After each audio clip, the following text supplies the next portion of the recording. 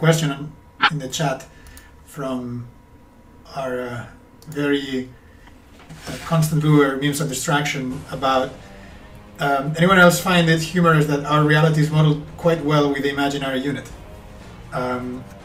So I will begin by that. So this idea that the imaginary unit is somehow not very real, or like, isn't it funny that imaginary is real and things like that?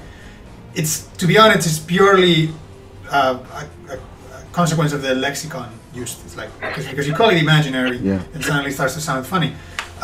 Because complex numbers, all that complex numbers are, it's just rotation, right? It's just 2D rotation. It's just an algebraic encoding of rotation and some other aspects, of course. I mean, there's not just rotation, but it is effectively rotation. So, you know, the imaginary unit is the algebraic expression of, you know, rotate something 90 degrees and do this basic geometric operations. So when you look at it from a geometric point of view, there's really no mystery that the complex numbers are extremely natural to describe reality.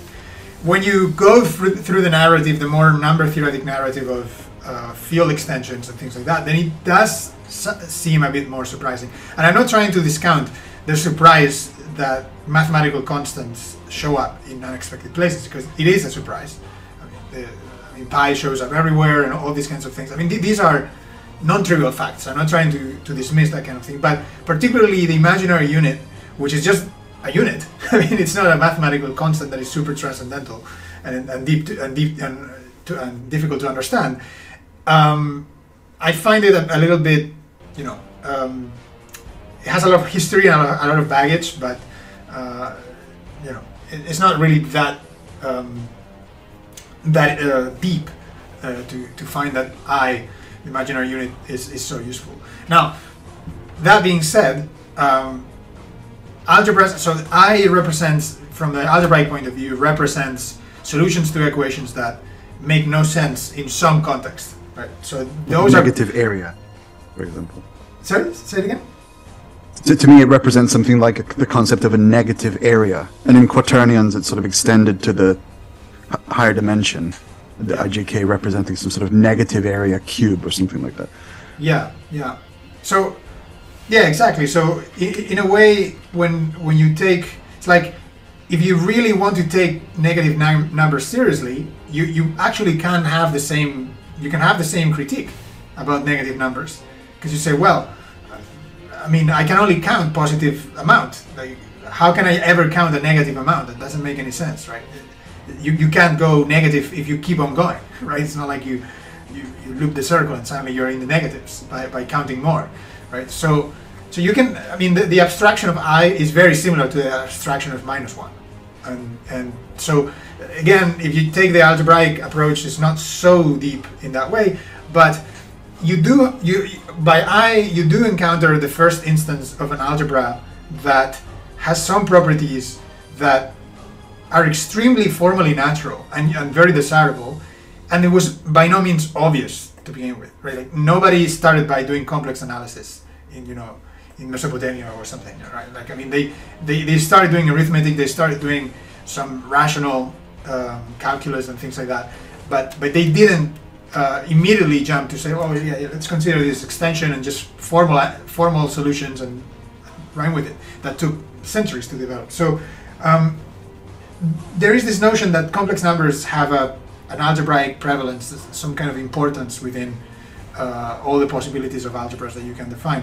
And this is where I can take the second half of the answer that was posted more for the Galois groups and the Langlands program thing, but is that with the ability to see, so until now we've only seen these systems as choices of axioms. I mean, you say, well, you want these properties, then you have them, and that's the game of algebra. If we try to approach it computationally, we sort of remove the weight from the choices of axioms and put the weight on the choices of maybe notation or computational support, which I guess is the more general thing to consider. And those are the factors that will determine what your algebras look like and what things you have access to, and so on. And of course, our particular program with the sort of foundations via hypergraph rewriting and trying to define emulations between formal systems and all these kinds of things that we've been trying to do. That's just one manifestation of this phenomenon, where if you choose your computational support wisely, you're getting a lot of things for free.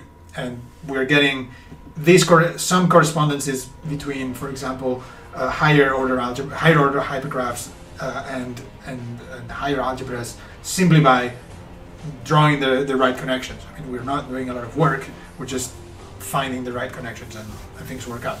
So in that sense, computation, I mean, I could speak to the advantages of more traditional computation to mathematics, but I feel like recent history has vindicated that so much that it doesn't need any further encouragement, right? I mean, you look at how computation has completed mathematical programs and how it has led to these automated theorem provers and all this trend in the formalization, and I'm of course of the opinion that these libraries of computational mathematical knowledge, in some sense, that are actionable, that they are actually computing things, you can prove things inside them instead of just listing all the possible proofs.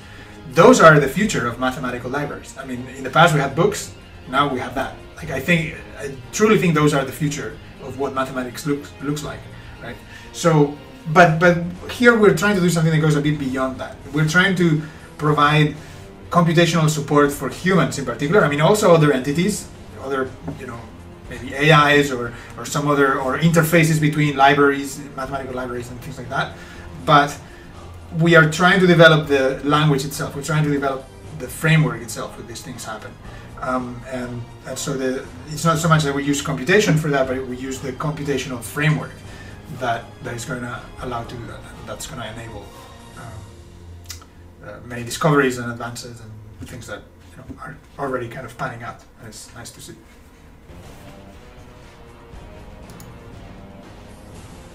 Wow. Well, that was a really excellent response. That might have been the best response to a question that we've had this entire during these community fora. I mean, they just aimed at the right in the right direction to get the good answer.